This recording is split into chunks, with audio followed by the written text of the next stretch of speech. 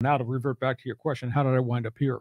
I got a phone call in 1987 from the owners of Extra Sports 690, and it was called the Noble Broadcast Group. They owned 18 stations around the country, small market ownership group. This guy calls me and he says, Lee, I know who you are. We know what you've done. I represent Extra Sports 690. We just got the rights to the San Diego Chargers of the NFL.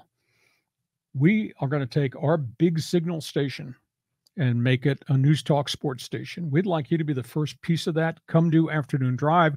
Come be the voice of the Chargers. Help create this big pregame show, postgame show, etc. So I wound up coming here. Now, when I got here, it wasn't easy because they were still 69 extra gold, old rock and roll, Right. Wolfman Jack and all that. Right. And I was the only guy with any sports background walking into the building. And I've been given carte blanche to create this game day with 9 hours, big pregame show, play-by-play, big postgame talk show. And I had to find guys that could fit in and be part of it.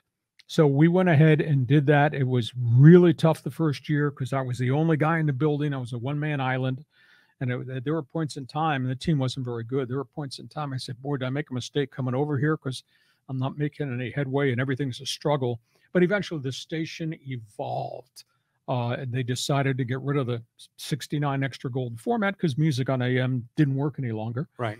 And they evolved into News Talk Sports. They got some really unique names to be part of the first station, Extra News 690. And if they had stayed at it, it would have been fabulous, but they didn't stay at it. At one point, early, this probably was about 1989, they decided to go News Talk Sports. And I was the first ingredient. And then they got access to a young talk show host out of Sacramento. They got the rights to Rush Limbaugh. Then they got Larry King out of New York, syndicated show. Then they got Dr. Laura, who was just beginning her thing. So they packaged all that with me, with the Chargers and news blocks, and it would have been great. And they didn't stay with it. They only stayed with it for 9 months, which was unfortunate because I think it could have been a legendary station.